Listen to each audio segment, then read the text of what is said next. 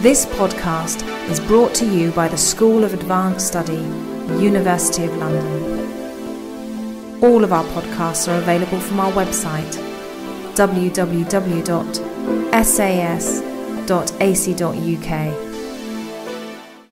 Okay, well, I'm usually going to go 5 minutes after 6, but I don't hear that there's a pattern of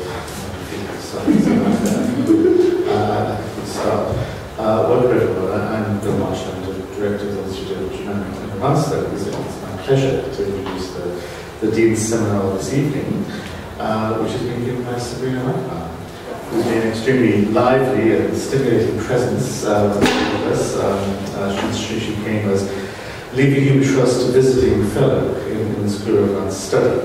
What she's working on at the moment is a book manuscript which is entitled Empires of Design, Austria, Britain and the Global Consumption of Modernity, 1850 to 1950. So she obviously comes from a background in German studies, Austrian studies, art history and history. And as well as her academic work, or connected with academic work, she's also worked as a curator in the art department of the City Museum of Vienna. One of the exhibitions she worked on was Vienna 1932, a model for New Leverhulme. Shall we be talking about today? We should be talking about today. Excellent. Let me just give you the title. Read out for you, as tradition permits me to say it. Modern Homes in the Making, Otto Neurath, Josef Frank, and Anglo-Austrian social housing. Great. Thank you so much, Bill, and thank you to everyone for coming out on this chilly evening. I'm really happy to have this opportunity to present some new material I've been working on this year in London, and some old material that I've been able to recast over the year.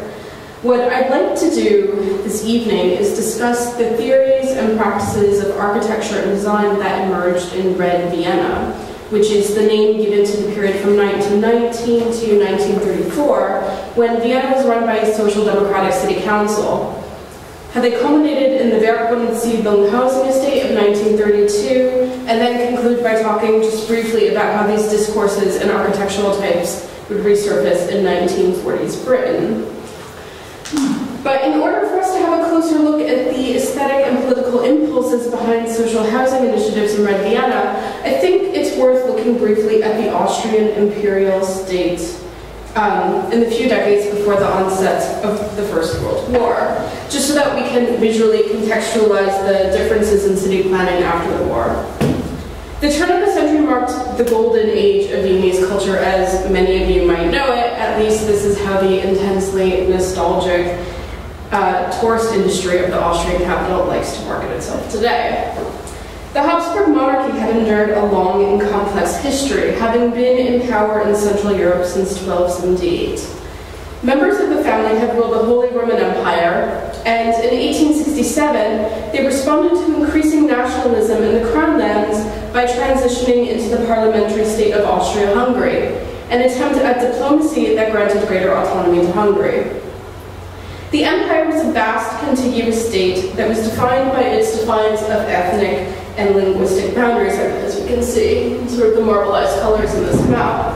And it was comprised of sizable chunks, if not all territory, of present-day Austria, Bosnia, Croatia, Czech Republic, Hungary, Italy, Poland, Romania, Serbia, Slovakia, Slovenia, and Ukraine.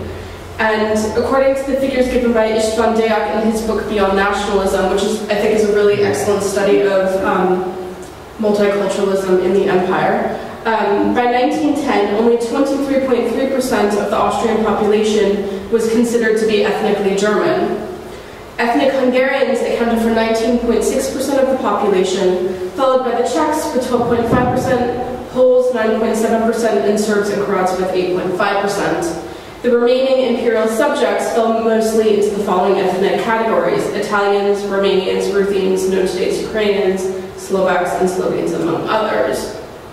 Now, Vienna of the mid to late 19th century has become emblematic in the history of modern urban planning, and this is due largely to the promotion of historicism on the part of local and imperial authorities.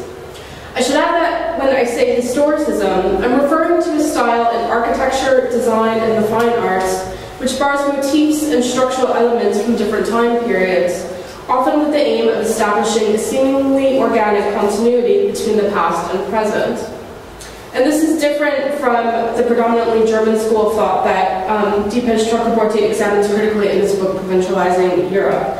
The brand of historicism that I am talking about right now is an aesthetic practice of revivalism that was inextricably tied to the development of the Ringstrasse, the grand boulevard that had replaced Vienna's medieval city walls and been opened ceremoniously on May 1st, 1865. So here are just two examples of major buildings of the Ringstrasse. So we have the Neo-Gothic Rathaus and the Neo-Baroque Burgtheater.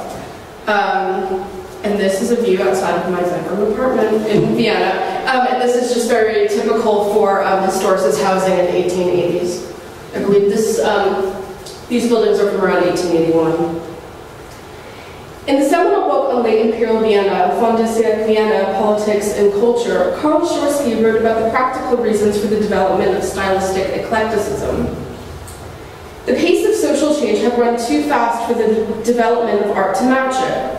Unable to devise a style to express modern man's needs and outlooks, architects stretched up all past historical styles to fill the void.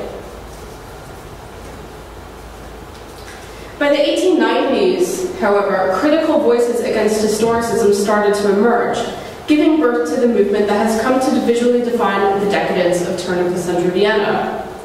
The defiant cries of the architect Otto Wagner, who did these apartment buildings on the Linke Wien-Seite, led to his becoming the godfather of the secession, which we see their exhibition space and then a detail on the bottom.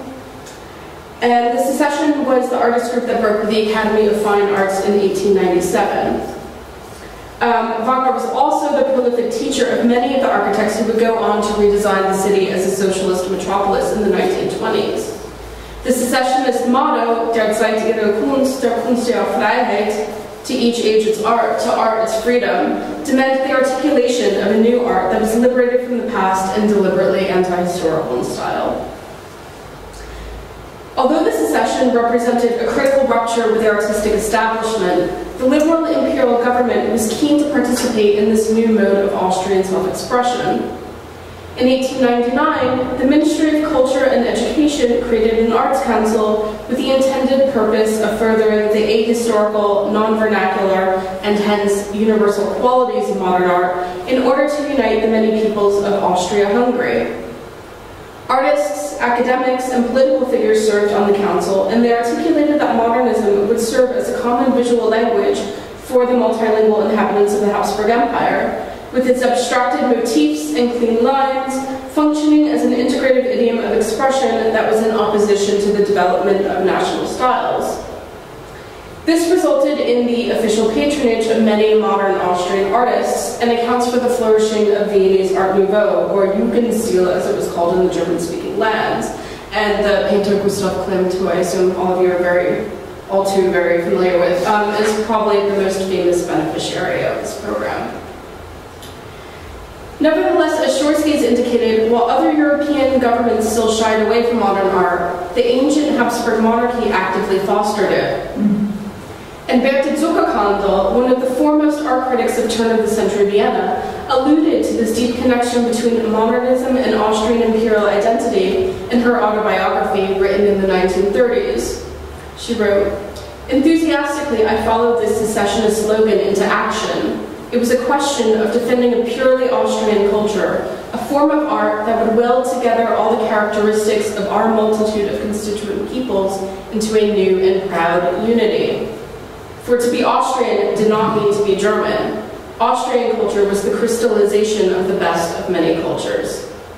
And I think that these two statements, Schorsky and Zuckerkandel, are key in thinking about the close relationship between municipal policy and innovations in Viennese art and design, which would go on to be central to the forging of a socialist post-imperial Austrian identity in the 1920s. By 1903, several key figures had left the secession, frustrated that the group's main focus on the fine arts was betraying the contemporary relevance of design production. Josef Hofmann, influenced by the likes of William Morris and Charles Rennie Mackintosh, teamed up with the artist Roman Moser, and together they established the Wiener Werkstätte, which would produce all sorts of products: architectural facades, furniture, clothing, jewelry, toys, plates, and cutlery, and interiors composed in the spirit of the Gesamtkunstwerk, or total work of art. So here we see the reception room that Roman Moser did for the Flöger Sisters boutique. Emilia Flöger was Klimt's main model, and also his partner. And then we have a summer dress from Josef Hofmann. So you see that the aesthetics are just very similar. I mean, you dress like your reception room, and you have vases that match your clothing, and it's a bit ridiculous. And the group manifesto, the Wiener Werkstätte, proclaimed that design should involve a synthesis of new styles with older craft traditions.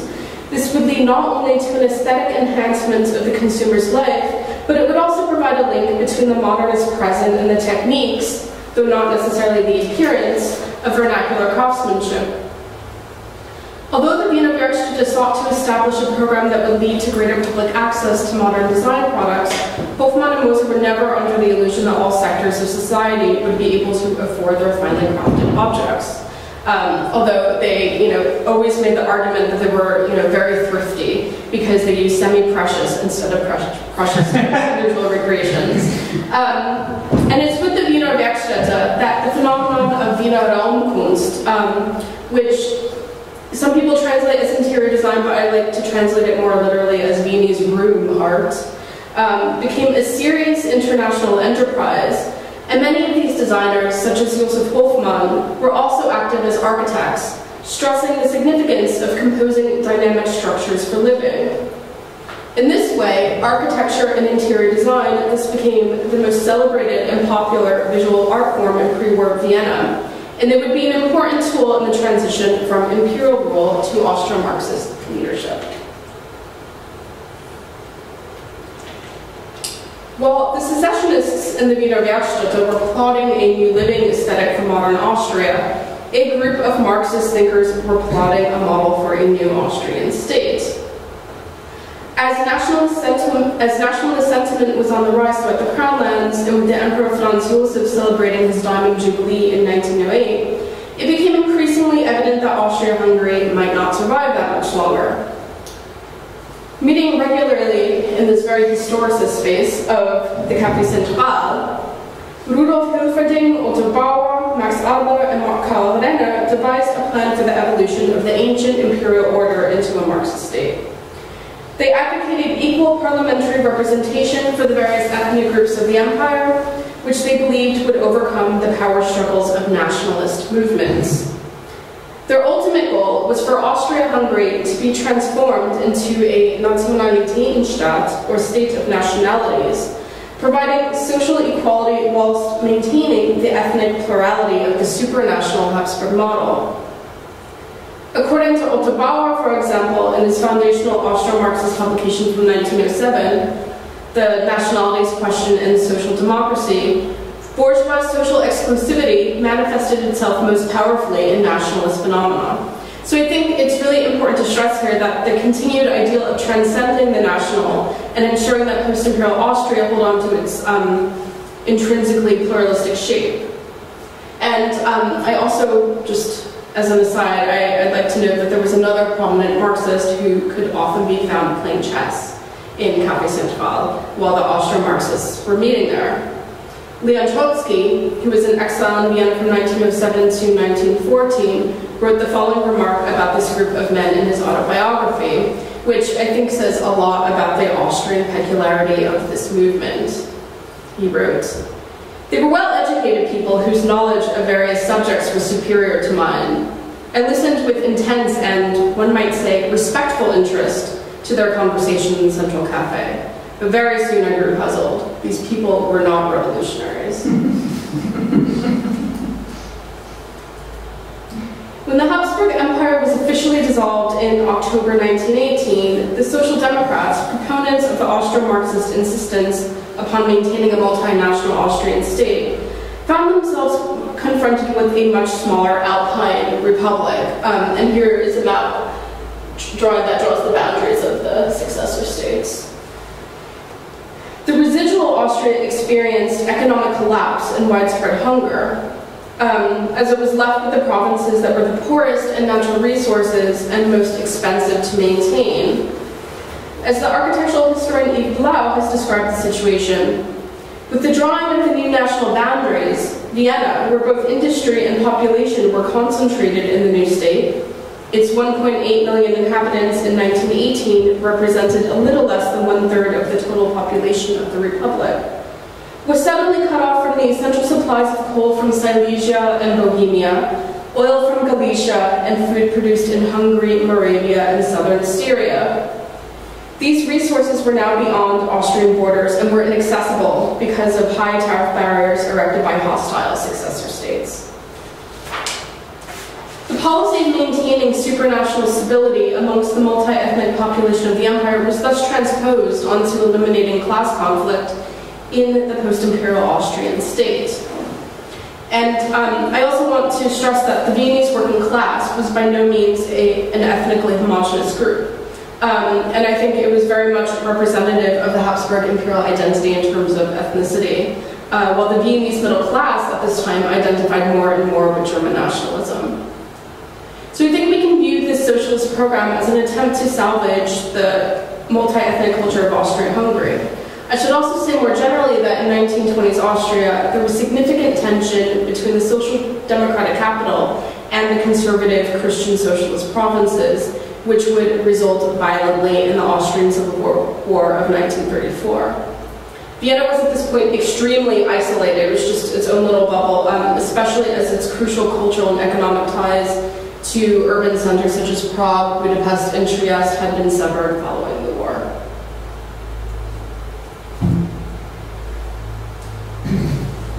This is a model from Otto Neurath's Museum for Society and Economy, and I'll talk a bit more about that later, but it's basically a three-dimensional model with these little pieces, like Monopoly, little figures. So alongside food shortages, post-imperial Vienna inherited a massive housing problem that was rooted in the city's rapid population growth during the 19th century. This was made more acute by wartime immigration, the deterioration of old buildings during the war, and the halt to new construction projects. Shortly after the Social Democrats gained control of the city, they embarked on a formidable building scheme to create new affordable housing as well as a new housing culture for those who were to be rehoused or to finally have a place to live.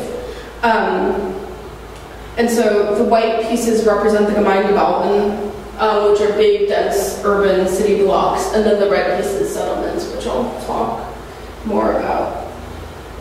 By 1934, which by the way is the date that officially marked the end of Red Vienna due to the Civil War and the subsequent Austro-fascist takeover, 400 Gemeindebauten, or social housing blocks, were built throughout all of Vienna's 23 districts, with 64,000 new living units created in order to accommodate the urban population. In the Gemeindebauten, workers' housing was incorporated with a wide range of public facilities, including kindergartens, libraries, medical clinics, theaters, sports facilities, cooperative stores, and public gardens. And I don't want to go too much into the specific architectural features of these blocks. For that, I will always tell you to look at Yves Blau's excellent book, The Architecture of Red Vienna. But I just want to show you some major examples from very different districts of the city. So here we have the Leverhulme, which is still within the inner ring, in the Gürtel, part of the main suburban district of Vienna.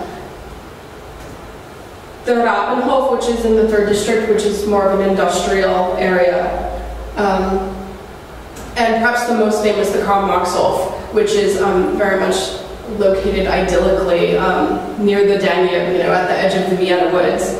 And it's also significant for a design facility, which we will come back to shortly. Alongside the Gemeindebauten, however, another housing movement was taking place, and that was the settlers movement, in which workers designed and constructed cooperative housing. This was much less about having a garden city movement in Vienna, but it arose instead from purely practical circumstances of the food shortages and the need for allotment gardens. So Here we have a photograph of very happy workers building their houses. You see big smiles on their faces. And women also working on the settlement.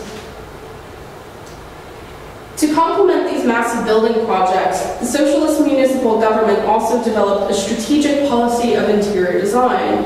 And I just want to briefly lay out some of the administrative structures that were created to ensure that the residents of post-imperial Vienna engaged actively and thoughtfully with the furnishing of their homes. This might seem like an odd thing for a local government to invest in so heavily. And this was, the bulk of their money was going towards these schemes. However, this is connected both to debates on hygiene and the elimination of slums, as well as to the long Viennese tradition of Gemütlichkeit, or culture of cozy relaxation, often in the sociable company of others. An early initiative from 1922 was the idea of Margarete Schütte-Lihotzky, who would be the only female architect of the Werkwohnsiedlung. And she is perhaps best known today as the designer of the Frankfurt kitchen, and we see a reconstruction of that inside. This was designed in 1926 and was the prototype for the affordable built-in kitchen that would become so popular throughout Europe and the United States, and is still very much a fixture in Central European homes. Under the guidance of Schütte-Lihotzky, the Public Utility Settlement and Building Material Corporation set up a goods trust so that social housing tenants could order quality and expensive furniture and other necessary household items. The trust was meant to be a poor man's Wiener Werkstätte, evoking the memory of Vienna's golden era just a decade and a half earlier. Although while craftsmanship and good style were considerations, the emphasis was on collaborating with the design industry to raise the general standard of living of the working class.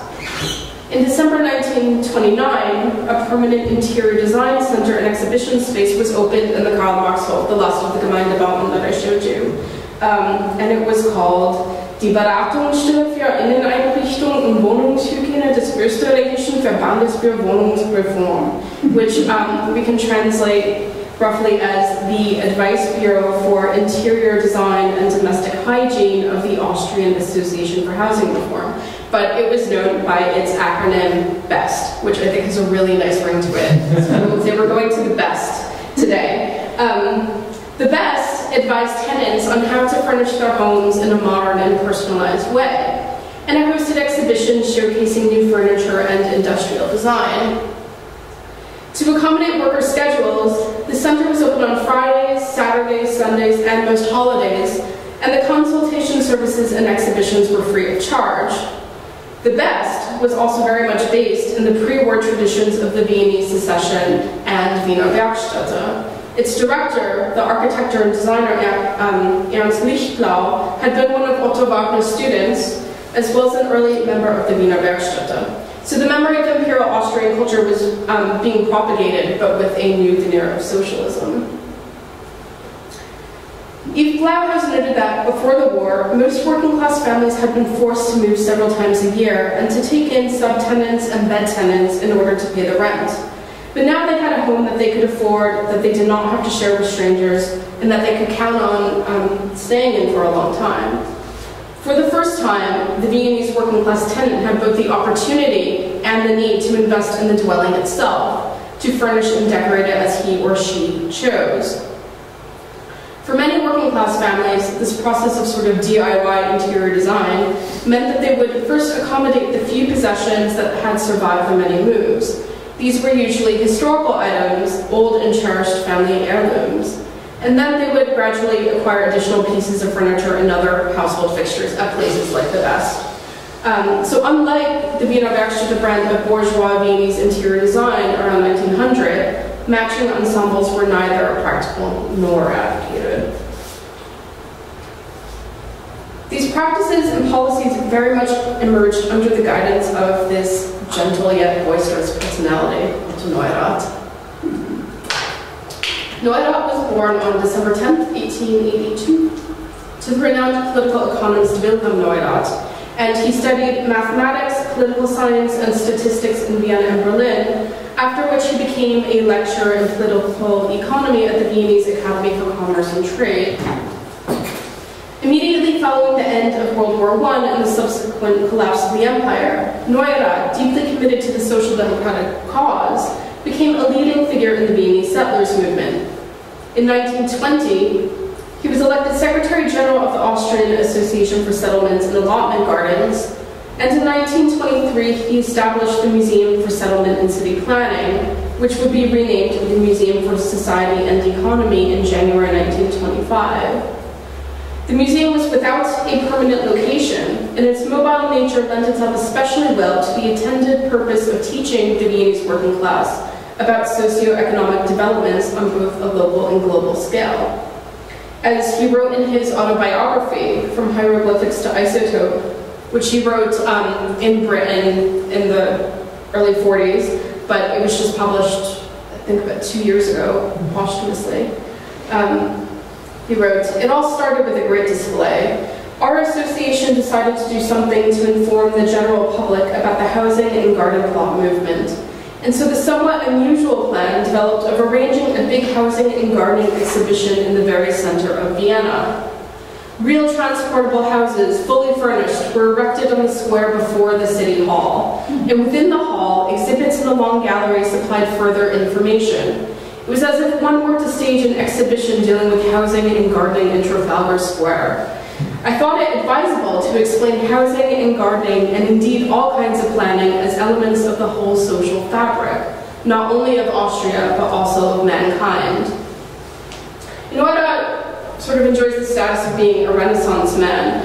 He's famous for his mathematical and philosophical projects as part of the Vienna Circle, as well as for developing the pictographic language isotype with the German graphic designer Gerd Ernst. And here we have some excerpts from his isotype World History, Modern Man and the Making. And then here with the home and factory weaving in England, this is very much representative of the Viennese method of statistics. For our purposes this evening, however, I'm mostly interested in an understudied aspect of Neurath's work, and that is Neurath, the urban planner and accomplice in architectural endeavors. In 1927, Neurath asked Josef Frank, who had by then achieved great prominence as the architect behind several social housing blocks and as an interior designer, to be the exhibition architect for the Museum for Society and Economy. Frank was born to assimilated Jewish parents on July 15, 1885, in the spa town of Baden-Leverhulme. His father was a textile wholesaler who hailed from the rural province of Hibish in northeastern Hungary, and his mother was from Bratislava, presently the capital of Slovakia, so his origins were quintessentially imperial.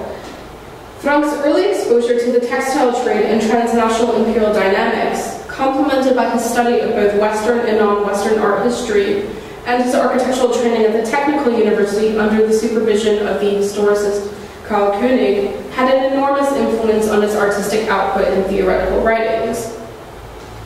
He emigrated to Sweden in 1934, just as the Austro-fascists had come to power, and today he's regarded as the father of modern Swedish design. I was in Stockholm a couple of months ago, and it was really interesting to see that he's just really seen as one of their own, and they ignore the fact that he's actually from Vienna. And I thought it was quite remarkable the way that he enjoys William Morris status and the way that renditions of his textiles are marketed in a manner fast approaching kitsch. He's best known for his pioneering work with the Stockholm-based interior design company Sphinx 10. In particular, his bold designs that borrow motifs from global cultural and historical sources. And if you want to go to Liberty after this talk and you go to the top floor, they do have a Sphinx 10 section where you can go and look at some of his textiles. The roots of his trademark aesthetic pluralism, however, were embedded in the multi-ethnic culture of pre-war imperial Vienna and sprouted alongside the experimental avant-garde networks of 1920s Central and Eastern Europe. The close association between Frank and Neurath stretched back to the intellectual circles of pre-war Vienna. They probably first met around 1908 through family members, so Frank's brother and other acquaintances who would later be associated with the Vienna Circle. go into the example of the Werkbundsiedlung, which marks the culmination of their collaboration in housing practice and exhibitionary work, I'd like to briefly mention some ideas that Frank expounded upon in his 1931 theoretical treatise, Architecture was Simple, Elements of German New Building. So you can have these in the back of your head while we go through some of the images. With this book, he presented an urgent and scathing critique of modern architectural practices, striving actively against the dogmatic modernism of figures such as Le Corbusier, Walter Gropius, and the Bauhaus, and he articulated an alternative modernity that emerged from the multi-ethnic dimensions of the Habsburg Empire. Frank was extremely critical of the avant-garde's prescriptions for stylistic homogeneity, promoting instead a design philosophy that insisted upon individual expressions of sentimentality, and he viewed German national aims towards efficiency with great suspicion.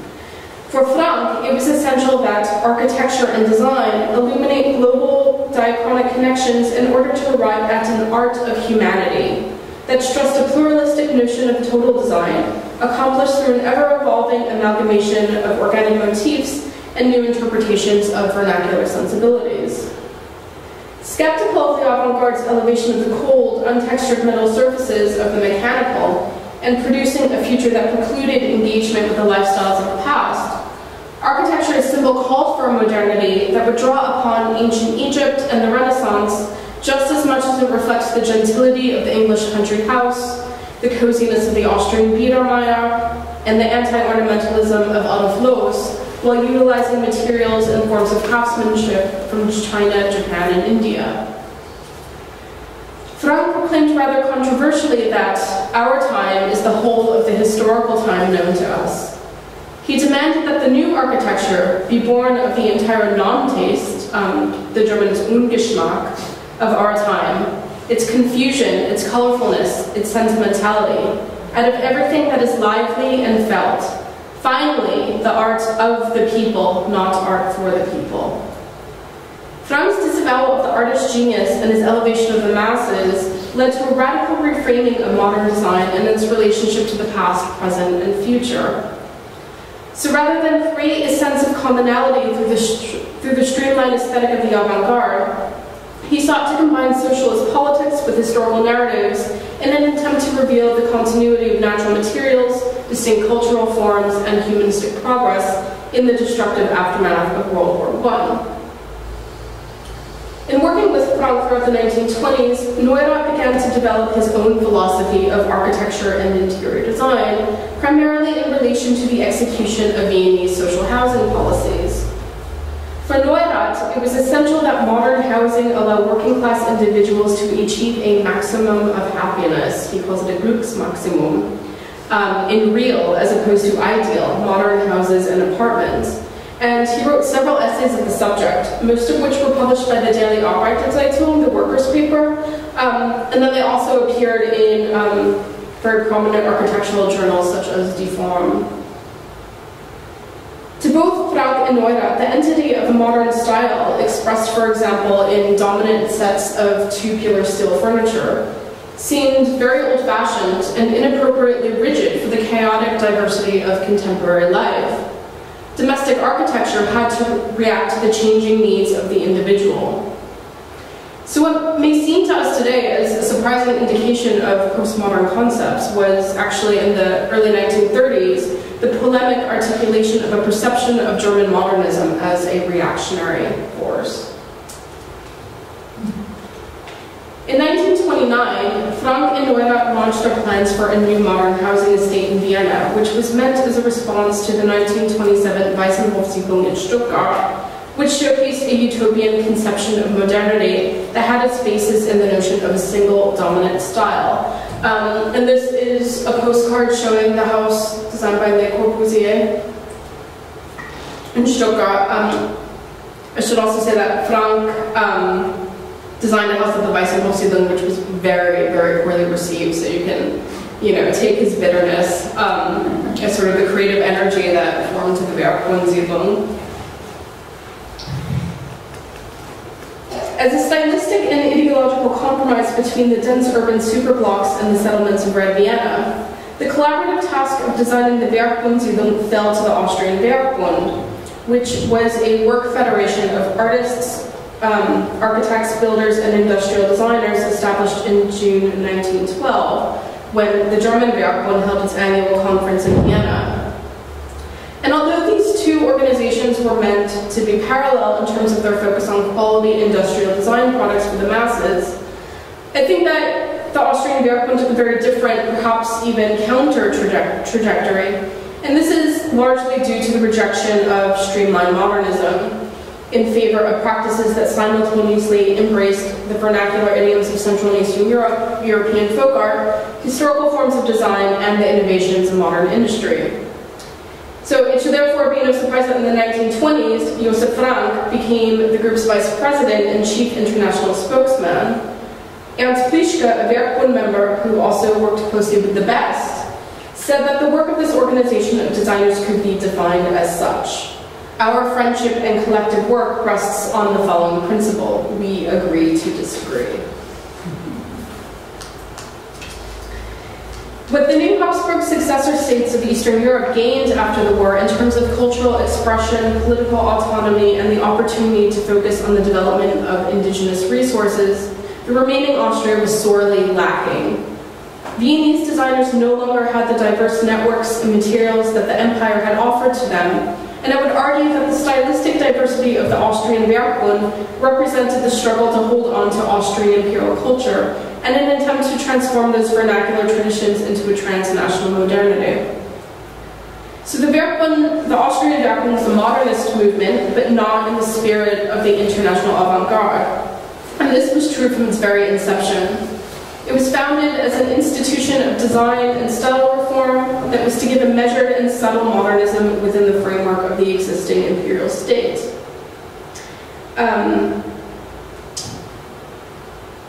As Josef Frank stated in a 1929 interview about the Austrian Werkbund, Austria is a small and poor land that is proud when anything at all is accomplished. We are living from a past reputation which we never tire of citing. Here is the exhibition poster that was designed by Neurath and his team at the Museum for Society and Economy. During the summer of 1932, the International Housing Exposition of the Austrian Werkbund, as the Werkbundsiedlung was called in contemporary English journals such as Architectural Review at the time, offered working-class families in Vienna the opportunity to purchase or rent 70 single-family and row homes designed by a diverse group of 31 leading international architects, including the likes of Otto Neurath from France, Gerrit Rietveld from the Netherlands, Margarete Schutter-Lihotzky, who did the Frankfurt Kitchen, and Richard Neutra, who was Austrian but was already based in Los Angeles at this time. Here we have a photograph of some of the architects gathering on the terrace of the Frank House. And here is an aerial view of the construction site. And unfortunately, you can't see from the black and white photographs, and the Werkbundsiedlung is currently being renovated. So you don't, the facades are just have really deteriorated. But Frank had employed a color theorist to devise a painting scheme based on pastel shades, so the estate would promote a cheerful village-like environment, adding this emphasis on personalization. Built under the conceptual direction of both Frank and Neurath, the Werkbundsiedlung remains one of the most important international exhibitions in the history of modern architecture. And here is a photograph taken on the opening day, 4th of June 1932. It closed in mid-August, this exhibition, and there were well over 100,000 visitors that were recorded. And one of the things that we uncovered in we just finished an exhibition in Vienna on the Werkbundsiedlung, was a postcard written by Ludwig Wittgenstein that he had sent to a friend, and it's really funny. It's actually a photograph of him and his sister and a friend walking through the Werkbundsiedlung, and he writes on the back to his friend, you know, "Oh, I'm just at another exhibition of bloody modern houses." But I should add that although it's really significant, it remains virtually unnoticed in the history of 20th century architecture as it is taught and studied today, and it has been omitted on purpose. Siegfried Gideon, who wrote the Canon of Modern Architecture with his 1941 book Space, Time, and Architecture, was a personal enemy of Josef Frank, mostly due to Frank's subversion of minimalism and aesthetic unity, as well as his refusal to negate 19th century historicism. And Frank also hated Gideon because Gideon criticized his house for the Weissenhofsiedlung in Stuttgart, so it's all just personal rivalries. By creating an architecture that resisted the categorization and rigid tenets of high modernist thought, whilst being thoroughly entrenched in contemporary aesthetic, political, and technological discourses, the fully furnished model houses of the Werkwohnsiedlung proposed a new and pluralistic definition of modern architecture, one that would engage with both tradition and innovation, and perhaps most significantly, allow for greater agency on the part of the house dweller. In the words of the chief architect Josef Frank, this housing estate, which is on the outskirts of southwestern Vienna, was designed to show as many architectural solutions as possible to the problem of the small one-family house. For Neurath, this very approach to architecture would result in homes that would consistently provide the maximum of happiness for the working class. To Frank, Neurath, and the hundreds of architects, interior designers, and craftsmen, this was a massive undertaking. I mean, they employed electricians. I mean, these were really modern houses. So small Viennese companies, as well as big international firms coming in. To these people who participated in the project, slogans like mechanization, standardization, the uniformity of style, and in a more general sense, the ahistorical, anti-traditional tendencies of most modern architects represented a dangerous path in integrating modernity into contemporary culture. The architecture and interior design of the Werkwohnsiedlung houses promoted a new way of living that would be available to all people, regardless of class and social standing. In this way, the exhibition called for modern architecture to be deeply integrated into society, far away from the abstract concepts of modernity that had until 1932 only been developed and explored in the artistic circles of a small social and economic elite. It was critical that domestic architecture function as a kind of conversation, an enduring communicative act between both the architect and the future inhabitants as active designers of architectural and domestic space. This anti-hierarchical approach placed the architect and the inhabitant on virtually the same level, and questioned the authority of the master architect as central paradigm of European modernism. The 19th century conception of the master builder, who would construct eternal aesthetic truths, was thus replaced by a dynamic process of activities between the designer, inhabitant, architect, and craftsman, and so I think it's fair to call this creative phenomenon modern homes in the making, reflecting Otto Neurath's book, Modern Man in the Making. The interior designs of the houses on display were in line with Frank's assertions in architecture as symbol. And here again we have this critique of German modernism. Modern is the house that takes up everything that is alive in our time and thus remains an organically grown structure. Modern German architecture might be objective, practical, right in principle, sometimes even charming, but it remains lifeless. In the Vienna Housing Exposition, the juxtaposition of old and new furniture pieces, as well as the use of brightly ornate textiles, brought the interiors into the real world of living inhabitants, a technique that had been advocated by the Best Initiative I had mentioned earlier, and had its roots in the design philosophy employed by Frank in late Imperial Vienna. It was intended that every arrangement be perceived as having been able to come from the inhabitants themselves, as opposed to bearing the signature styles of the prominent designers behind the exhibition. And I just want to show you a few examples of this sort of model home furnishing in the Werkwohnsiedlung. This is the house designed by Josef Frank. Very important in the settlement is that the roofs are flat and that there's as much outdoor space as possible.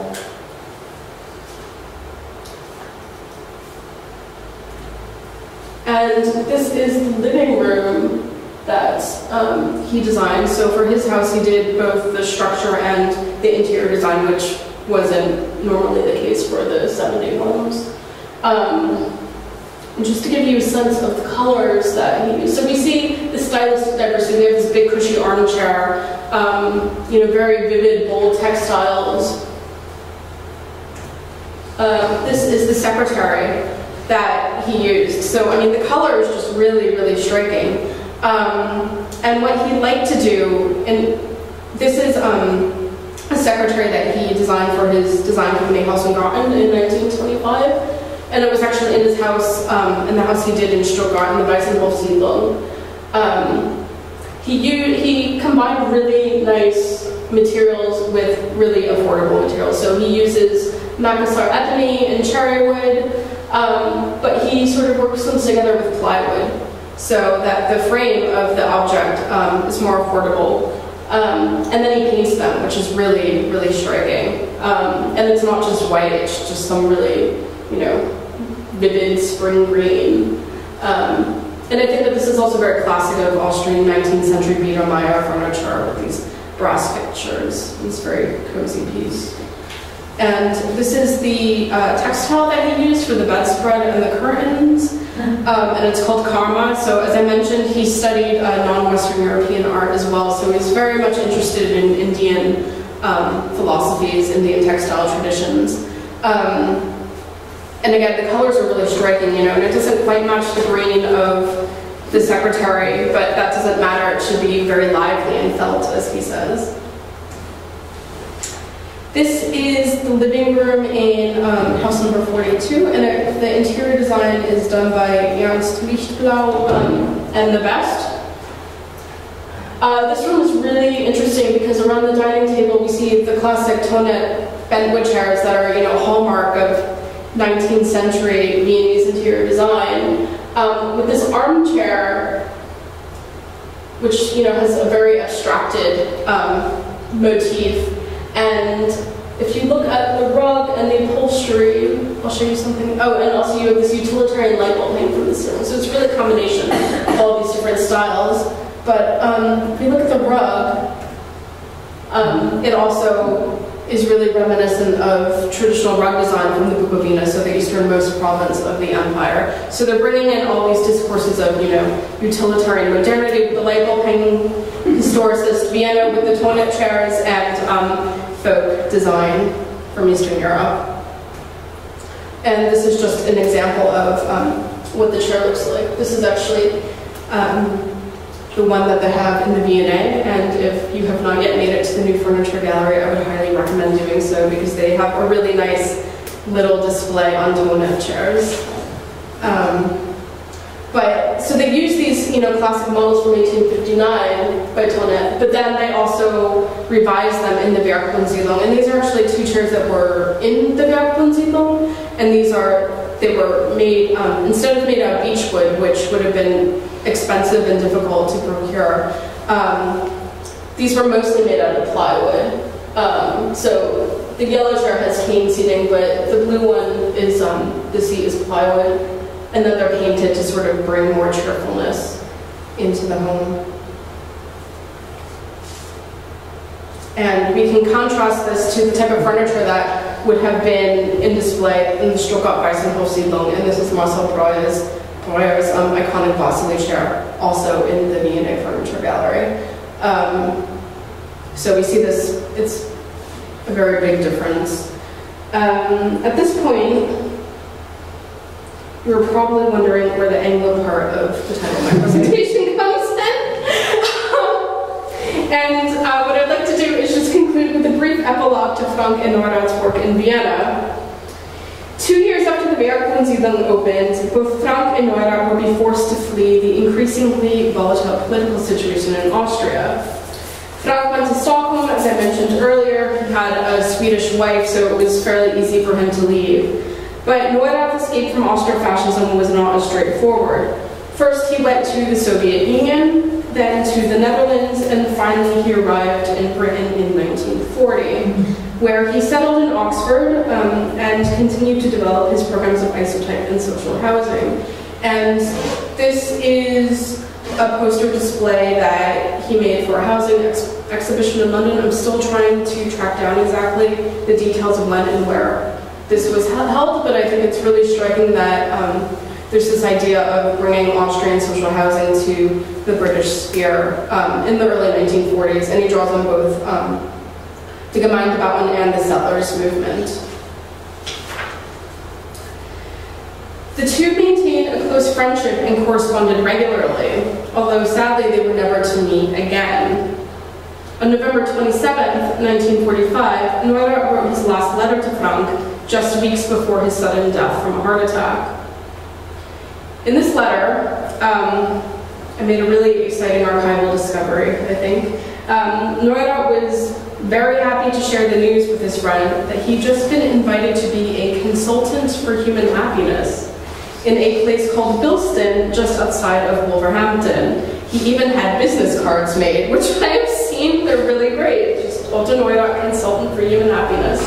And in this letter, he expressed his desire for Frank to come to England. It's just a really beautiful, heartfelt letter, and embark on an enterprise in the Black Country that would be similar in style to what they had done with the Werkbundsiedlung in Vienna. Bilston is in the geographical center of the Black Country, and it provided a unique opportunity to apply Viennese social housing to a new context. The landscape had become completely derelict and essentially uninhabitable due to its long history of coal and heavy industrialization. In the 1930s, Bilston local authorities started planning major changes in social housing development. And they were very keen to ensure that residents would be able to make the most out of their new estates so that the structures would not degenerate into the post-industrial slums they were intended to replace. And this was a situation not unlike that in Vienna following the First World War. And so Neurath, given his groundbreaking work with municipal social housing policies and the settlers movement, would have been an exceptionally suitable candidate to guide this program. In 1945, Dr. Robert Abbott, the chairman of the West Midlands Development and Reconstruction Committee, commissioned Otto Neurath to organize an exhibition on housing and happiness. In November 1945, Neurath received a formal invitation to be a consultant for the replanning of Bilston, and the following month he was appointed by Abbott to be a key advisor in the town's health committee, where he would work on issues of health education and rehousing. His sudden death from a heart attack on December 22, 1945, meant that his activities in Bilston could never be fully realized. Nevertheless, his ideas on housing and happiness made their mark on the town and paved the way for future housing projects. Ella Briggs, who had worked closely with Neurath and Frank in Vienna and was the architect of several Gemeindebauten, and she emigrated to Britain as well. She would continue their legacy in Bilston by becoming the chief architect behind Stolon. If we see this triangular shape in the corner, this is the aerial view of the Stolon estate. And if you compare it to the plan of the Werkbundsiedlung, it's very similar in shape. And I apologize that I don't have the images of Stolon. I was there a few weeks ago, and we'll be receiving photographs shortly. But the houses, it's very similar in the way that the houses are done by different architects. Some of the architectural features are very similar. So alongside Ella Briggs, Neurath's widow Marie curated mobile happiness exhibitions in shop windows around Bilston, which were done very much in the spirit of these exhibitions that her husband and Josef Frank had done in Red Vienna, which I think is really interesting. And I'll just end with a photograph of the construction of the houses in Bilston.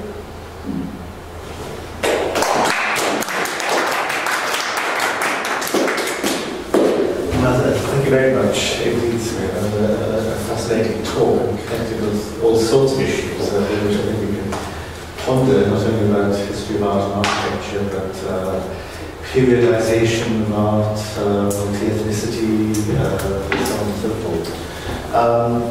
We've got a few minutes of questions, and then everyone is invited, even those leaving, to drinks, which will be served in the lobby fairly soon. Sorry. It's okay. They might want to come back for drinks. It's true. Who knows? So, okay, so go to any questions from those of us who remain. Point of information, I hadn't heard of the Museum for Society and Economy. Are you implied that it was some kind of peripatetic museum, or yeah? Did it have a building? It did not have a building. It didn't have a main. It was a traveling museum. Yes. It was a pop-up museum, you know, to use contemporary terms. They did have one of their main exhibition spaces was in the Rathaus, that neo-Gothic building I showed you earlier.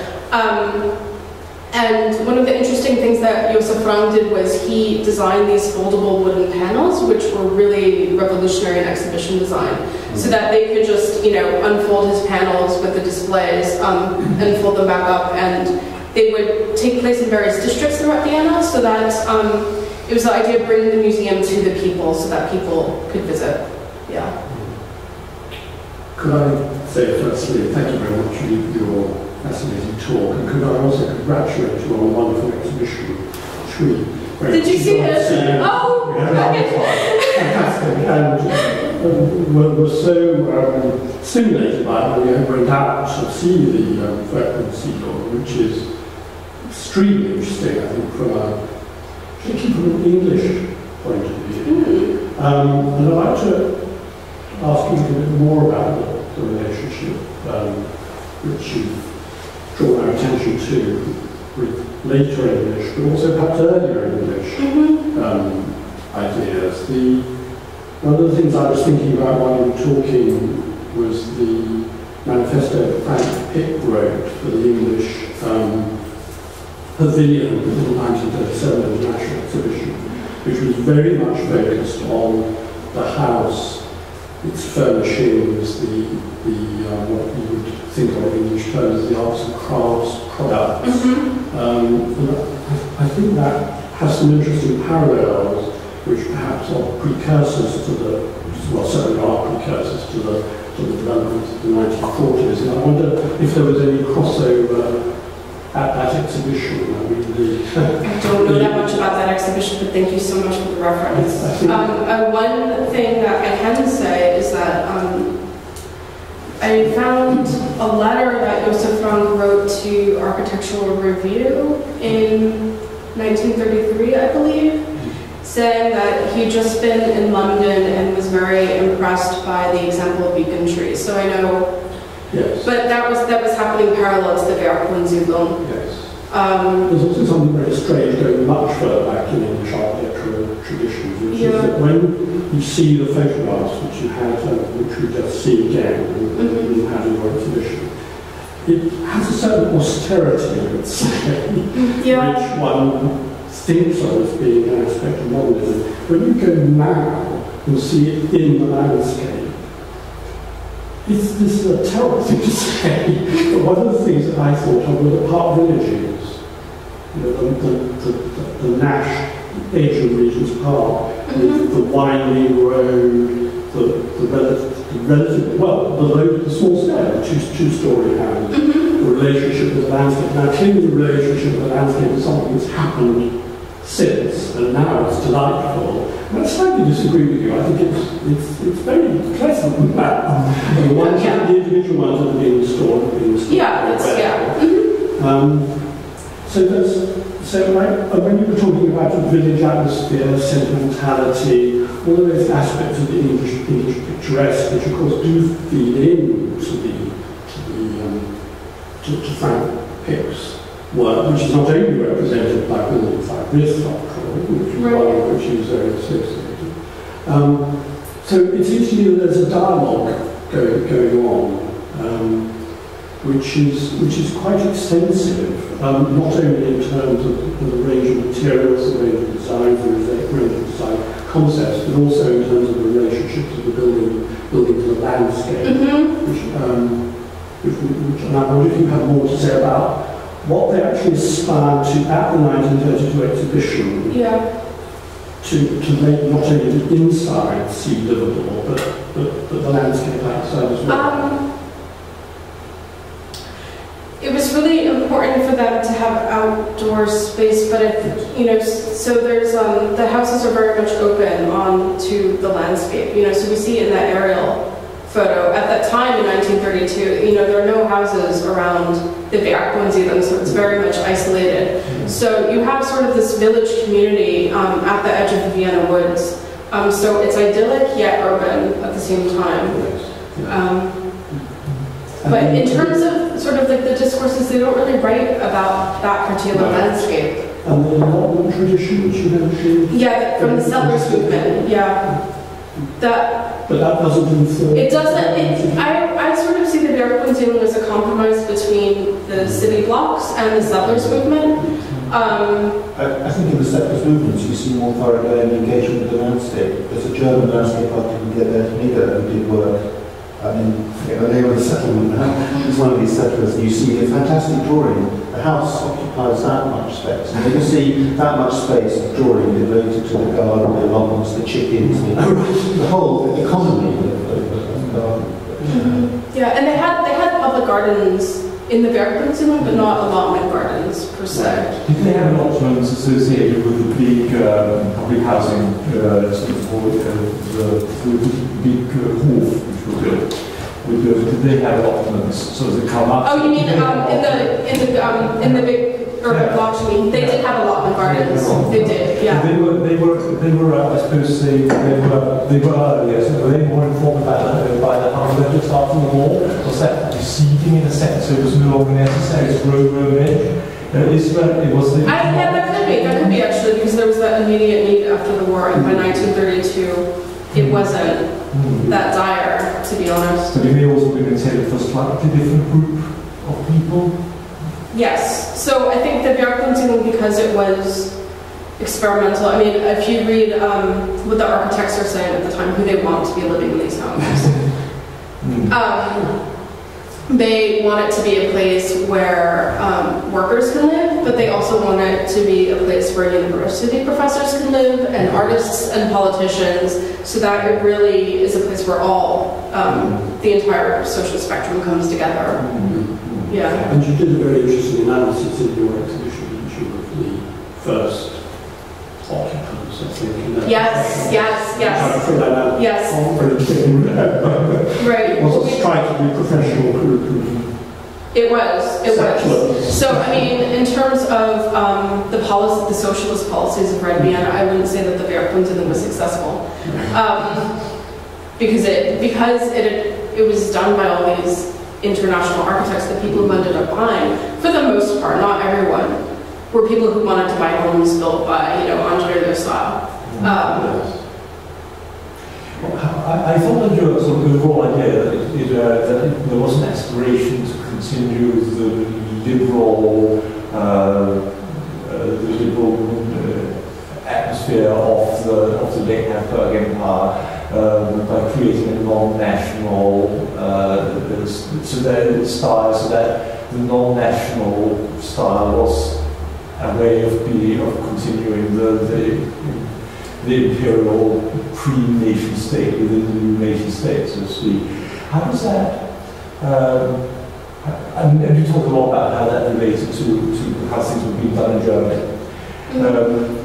How do you think that it related to Scandinavia, where there was also a rejection, at least some architects at least, of vernacularism, and there was a confrontation between modernists which tended to continue a vernacular expression. If you were Copenhagen, you will see some big developments from the 1920s which are in a vernacular style, really very attractive, and big developments which are explicitly in an international style, promoted by the socialists. Do you see those two things coming together at all in Scandinavia? Well, I just wondered if, given the sense that one sees an attempt to create an international, non-national style by a social democratic urban government in a country which hadn't been through that process of national breakdown, or at least they had 150 years earlier, so probably a bit in the past. So I wondered if there was something which... I think so. I mean, this is something that I'm really interested in pursuing further, in the Swedish context especially because of Josef Frank. Yes. But also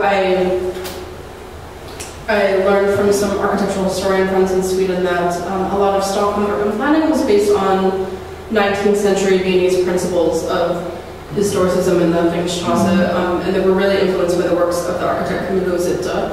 So, yeah, so I think that there's another dialogue. There's the Austro-England dialogue, and then there's another dialogue going on between Austria and Scandinavia. And I think that this is also why Frank then was so well received. I think you might find the parallel or the relationship with Copenhagen is different because Sweden has this very strong vernacular drive behind its really social democratic push in the 20th and 30s was to create this Volkshem, which is so clearly formulated around the Swedish people taking power from the nasty aristocrats, and the peopleness is much less clearly expressed in Denmark. Okay, so I think that you might find another parallel there. Okay, that's good to know. Thank you. I mean, they're very interesting kind of international comparative social housing studies. Yeah. Less from a social sciences point of view than from your point of view in history and artistic traditions and so on. I had a question which was connected with that, because you said almost in passing that the working class, which was the base of the idea, was in fact very multi-ethnic. Yeah.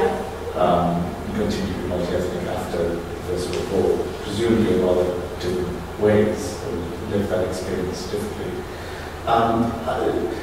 Did that variety of ethnicities, in a kind of bottom-up sense, buy into the idea of a continuing international identification of style, or because presumably that multi-ethnic ran into trouble in 1934. So the ethnic issues don't go away. No. And the linguistic issues don't go away. Right.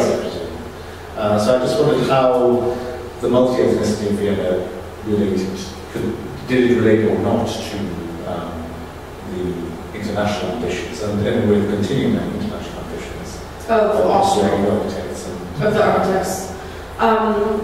I think that you see that mostly in interior design, like the Emigrating room that I showed you, where they take elements of the rock from Vienna. So this is very much present in the Werkkunstsammlung in very, very subtle ways. And you can't say with certainty what people moving into these houses felt, or how they associated these objects together. But I think that the idea behind this was that this would be a really comfortable way for a working class person to have some sort of aesthetic and cultural continuity with a better time in Austrian history, and also maybe be able to recognize some elements of their ancestral homes, going back 3 or 4 generations, and see how that could work well together with modern internationalism.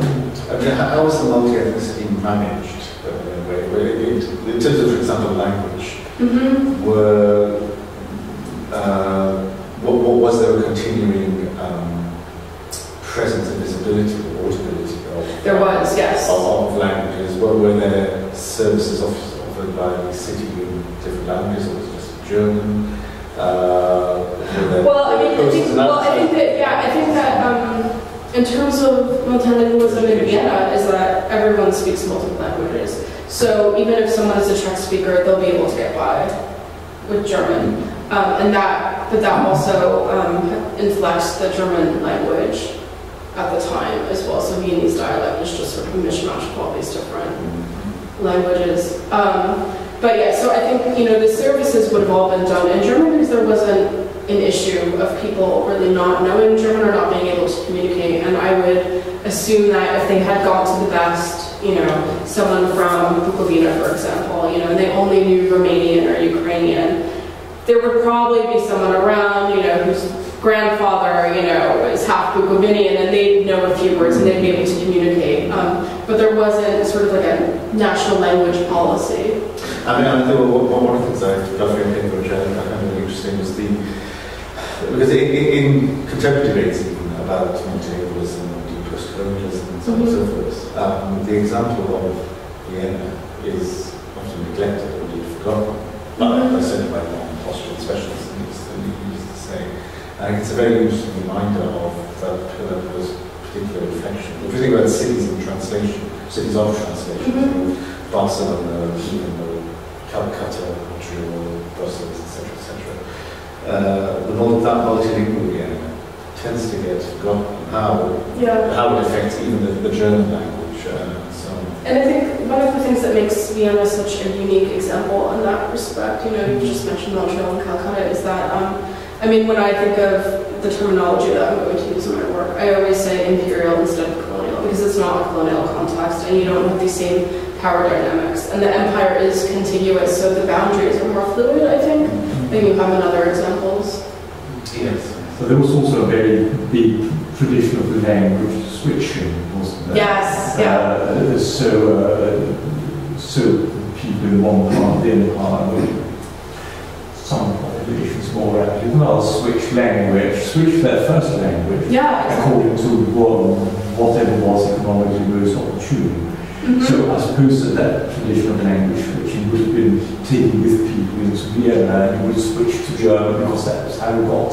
Exactly, and that was especially true for the Jewish community. Exactly, especially for Jews. Yeah.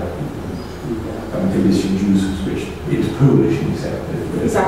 Yeah, but I think you know, it's fair to say that most people in the empires could easily speak three or four languages. So this was like an idea which juxtaposes an ancient imperial order with an investment in modernity pre-First World War. To what extent does that manifest itself in the other great cities of the empire? Well, that's a very complicated issue. So let's take the example of Budapest, right? Who, you know, and the Hungarians, rightfully, they refuse to acknowledge the Austrian emperor as, their ruler.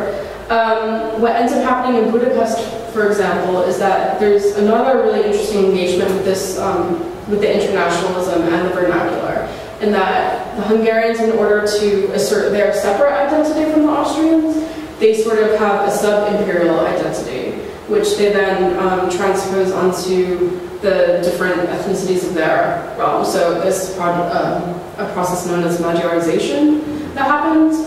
But the Hungarians, this is a really interesting issue because they're not Indo-European. They don't speak an Indo-European language. And so they're really keen to sort of uncover their Asiatic origins. So what you have in modern design in Budapest, it draws very heavily on Turkish traditions, Persian, Indian, and incorporating that sort of non-Western internationalism into their brand of modernity. Whereas in Prague, for example, you have, a very strong Czech nationalist movement that would draw specifically on the vernacular and work against everything that was going on in Vienna. So that doesn't buy into the official investment in international modernity. The Viennese version really is just Vienna. It's just Vienna. I think you see it pop up in really random cities of the empire. So Timișoara, where I've done a lot of work in the Banat region of Romania, it's known as Little Vienna, actually. Yeah, that's very interesting because I suppose they might have had a need for expressing the same non-national persons because it was difficult to be Hungarian. So they could have used the international idiom for not being Hungarian. And I think especially in cities like Timișoara or Černovic, where you have populations that are very similar to what you have in Vienna, where it's, in Prague, you have the Czech population and the German population for the most part. But in Timișoara, you have Romanian, Serbian, Hungarian, German. You have a similar dynamic in China, but so I think in those cities, you have sort of a reflection of what happens in Vienna. Yes, one last Can I change the point? Last observation then. Thank you very much. I enjoyed it terribly much. And I'll be in Vienna in a week's time, so I shall. Well, sadly, the exhibition is no longer. Oh, well. But you should go to the museum. Yes. There is a walking tour up of the Werkbundsiedlung. I don't know if you discovered this. But yeah. Well, I've always heard one point, and I can't think of a terrible expression, the elephant in the room. It seems that the elephant in the room is Adolf Loos. And you mentioned him. I know, I keep on taking him. Anyway, I didn't know that much about France, so I'm indebted to you for that. But there must have been a very close affinity between Frank and you. Of course, Loos died in 1933. Yeah. Well, Loos designed a house in the Werkbundsiedlung. Yes. But the idea, Loos was a vehement opponent of Gesamtkunstwerk, and you see Loos's interiors. There's a bit of this, a bit of that, a piece of furniture, a Turkish carpet. There's a whole, as you seem to get in France, the interior. Yeah. So I'm struck by this similarity. There is, I think. A lot of people have commented that it's very similar. I mean, Franz Werk, of course, is more colorful than Loos's work. So I think the general aesthetic is different, but I think that the idea is it's the same. And one of the first things that Loos, and I took it out of this paper for reasons of time, but one of the first things that Loos did after the collapse of the empire in 1918 was he wrote an essay for a journal called The Peace. And it's called Directives for an Art Commission, in which he sort of outlines what the new art should be for the First Republic. And what he says really reflects Frank's practice before the war as well, in terms of juxtaposing all these different elements. So it would be against, more overtly left like the Arbeitsart in Germany, would be against that position? Yeah. Yeah. But thank you for bringing up those. Right, well, I think we'll end there. We're now all invited to have a drink in the lobby near the lifts on this floor. So let's do that chat informally about this fascinating material. But in the meantime, thanks, Sabrina, again.